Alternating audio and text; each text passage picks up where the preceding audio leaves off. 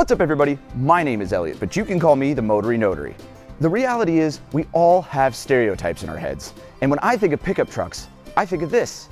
I just got this new truck. It's got 660 pound-feet of torque, a tank transmission, and you look cool as heck when you pull up to Hooters. And that's all good, but unfortunately, when I think of pickup trucks, I also think of this. The bed is so big a family of 4 could swim back here and, oh, hang on. Trevor, I was just talking about my new truck. A couch? Heck, it can move the whole dang apartment. Oh, you actually need me to help you move today? Oh, okay, I'll be there. Dang it. And that's where the Hyundai Santa Cruz comes into play. It's not a traditional pickup truck. This is a pickup truck for car guys. So this is the 2022 Hyundai Santa Cruz. And remember, it's not a pickup truck, and it's not exactly an SUV either. In fact, Hyundai refers to this as a sports activity vehicle, or SAV. You see, this thing's based on the Tucson crossover SUV platform, so it's actually got a 4-cylinder motor and it's front-wheel drive in base form. But the cool part is, it starts at just $23,900. Now, when's the last time you've seen something that looks this cool for under $25,000? Now, that's not the only cool thing about this though. As you can see, it's got quirky looks and it's actually really practical. So let's take a closer look at the Santa Cruz and see what we think of it. Now, I've borrowed this Santa Cruz from Hatchett Hyundai here in Wichita, and these are in such short supply that they actually didn't even have one. So what am I doing with one? Well, this actually belongs to one of their salesmen. It's his personal car. He just got it and he was kind enough to let me do a review on it. So if you're in the Wichita area, or heck, even if you're in a 300-mile radius, go see Cody at Hatchett Hyundai here in Wichita. Anyway, let's take a look at his truck slash SUV, activity vehicle, SAV. So when you first look around it, first of all, I think it looks fantastic. It gets a lot of attention on the road. There's nothing else really like it. It's kind of like a modern day Subaru Brat or Subaru Baja, but it's got really, really modern looks. The grille is amazing. First of all, it's heavily borrowed from its Tucson sibling, but it's got way cooler like cubes in here that kind of make it look a little bit more masculine, and the running lights make a very cool, almost Cobra-like shape when they're running. Now, the interesting part is neither of these are the headlights. The headlights are actually down here, which look like fog lights, but that's just a styling choice. A lot of cars are doing that these days. Now, I had to rearrange the Santa Cruz for this next portion because picture this. You're at the tailgate with your friends, you know, just dudes being guys, and you pull up in the SAV. The first thing you're gonna do is this. Naturally, their jaws drop, but the show's not over yet. You roll this bad boy back, now they're impressed. But the tricks don't stop there. The Santa Cruz keeps on giving. Check this out. You've got movable tie-down cleats, which is cool enough, but it keeps getting cooler. You've got a storage area here and another storage area here, except this one's got another little surprise. It's got an AC outlet. And you know what that means? It means you're going to be the only guy at the tailgate who can toast bread. Everybody else, they're gonna be grilling with charcoal. Not you. Look at that. Fresh bread coming up. And you might think, wow, that's pretty neat. It gets better. Watch this. Underneath here, you might think, oh, there's nothing else. Oh, you'd be wrong, because there is an entire little recessed trunk area. But this isn't just a standard trunk. This is also a cooler. And you know what that means? It means the ultimate tailgating machine. And you can do what nobody else can do at the tailgate.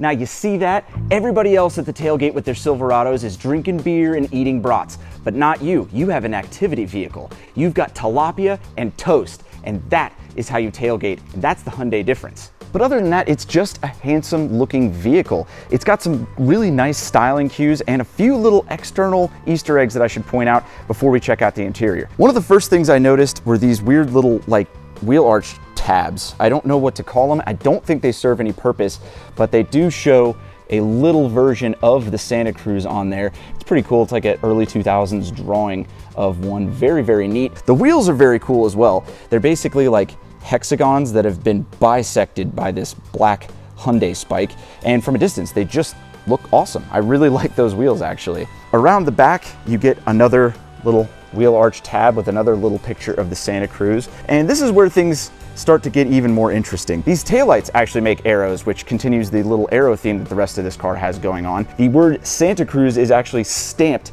into the tailgate. Like, you can run your fingers in there. That is not a decal. That is actually stamped into the bed. Now, the last thing I want to point out on the outside, on the taillights, it actually says designed in California. That's basically just like when you get an Apple product. I guess somebody at Hyundai was like, hey, the kids love it when they open an iPhone and it says designed in California. If we put that on the Santa Cruz, the kids are gonna go wild, except you have to really have a keen eye to notice it in the first place. So what's powering this modern day El Camino? Let's pop the hood. Oh geez, you need a prop rod. Hang on.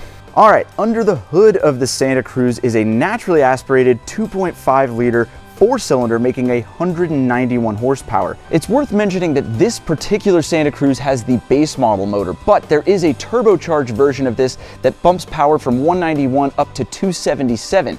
Now that may or may not be worth it for you, but this thing is still plenty capable in base form, as it can tow up to 3,500 pounds and still get 27 miles to the gallon on the highway. People buying these are basically comparing these to the Ford Maverick, and that's about it in this little tiny micro truck section. It's not exactly a competition. This is an activity vehicle, and the Ford Maverick is just a little pickup. Now, let's go look at the interior of the activity vehicle.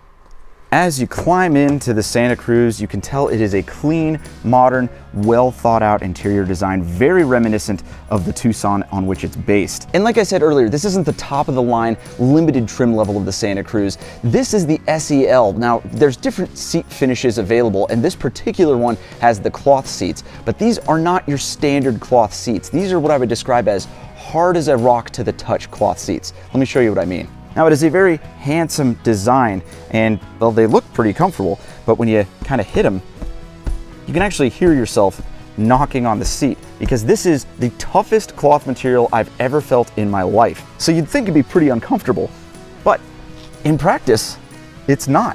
Usually when something is rough to the touch, it's usually rough to the sit. But these particular seats are pretty comfortable, and because this material is so tough, I suspect they will show less wear over time, which is perfect for all the activities you'll be doing in your activity vehicle. The rest of the interior is awesome. This one has the optional all-digital dash display, which I would absolutely say is a must. These gauges are so handsome, and they change with the drive mode.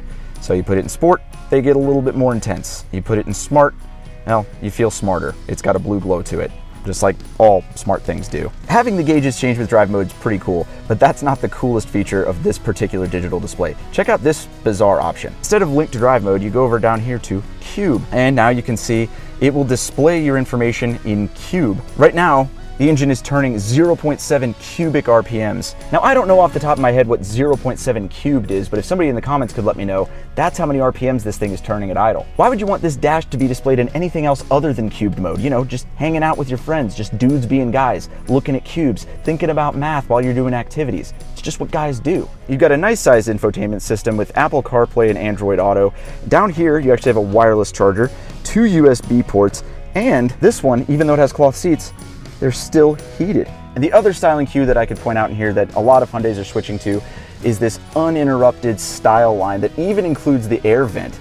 It's very nice, and it really ties the cabin together. The back of the Santa Cruz is, well, exactly what you'd expect. There's not a whole lot of room, and as you can see, this is somebody's personal vehicle, so it's actually being used, presumably for activities. Baseball glove, that's an activity. You do have storage. Look, there's stuff in bins. Oh my gosh, folks, you know how much I love when I find ice scrapers in cars. Never did I think I would find one while doing a brand new car review. Okay, driving the 2022 Hyundai Santa Cruz, sports activity vehicle, Korean El Camino, truck car thing. First thing I notice is the visibility is astonishingly good. Most new cars, like brand new cars, are just terrible for visibility because all the safety things made the pillars too big, and that's why they started implementing all these other cameras and all this stuff. It's because really you just can't see that well. But in this particular vehicle, I think the visibility is outstanding. Now, as far as everything else goes in the car, just driving it, it's very good. It's a modern car. Modern cars just drive really well. And being that this is based on a Tucson, surprise, surprise, it doesn't drive like a truck, because remember, it's not, it's an activity vehicle. All right, now let's see what 191 horsepower gets you on a good highway pull here. I've put it into sport to improve it the best I can, and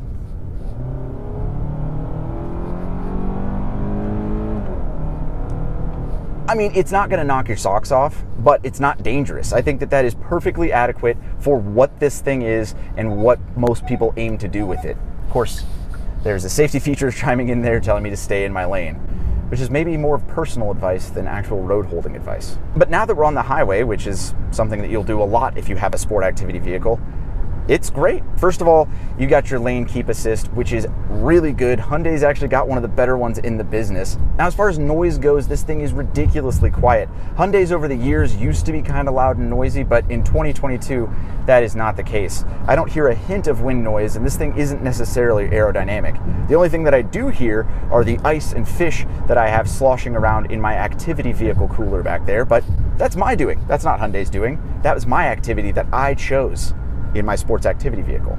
Anyway, I'm sure the turbocharged version of this is fantastic, but I mean, in this form, I really can't imagine it getting much better. This is all you could possibly want from a city truck car. It's practical as heck. This is a car you could drive and park in downtown Washington, D.C., something you definitely couldn't do in like a full-size Silverado or something. This is the truck you want if you live in the city. Oh look, there's two full-size trucks right there. Bet you they don't have fish on ice in the back of their trucks. This guy does. And I'm also gonna say this, and I know this is a bold statement, but the more I stare at this digital cluster, it is better than a Range Rover's. You heard it here first, folks. The 2022 Santa Cruz has a better digital gauge cluster than any Range Rover. That's a hot take, but I stand by it. Huge shout out to Hatchett Hyundai here in Wichita for letting me borrow this Santa Cruz, specifically Cody. I hope he appreciates the ice and tilapia I leave in there for him. That's my thank you to him. So that's the 2022 Hyundai Santa Cruz. It's a truck for car people, a modern day El Camino, or as Hyundai themselves call it, a SAV, you know, like Neosporin. It drives like a car, but it looks like a truck. So you get all the benefits of something easy to drive like a car, but none of your friends are gonna ask you to help you move anything, which is great for you. Anyway, that's gonna do it for today's video, guys. A huge thank you to Hatchett Hyundai for letting me borrow this Santa Cruz. Remember to follow me on Instagram. I try to post a little behind the scenes stuff and stuff I can't normally post on YouTube there. Follow me on Facebook, join my Facebook group. It's a great place to share memes, and I'm almost always in there interacting in the comments. And other than that, be sure to like, comment, share, and subscribe on this video. It greatly helps my performance on YouTube, and I will see you guys on the next video. What you do, somebody lets you borrow your car, the least you can do is give them 40 pounds of ice and a fish. It's courtesy, at least here in Kansas. It drives like a truck, or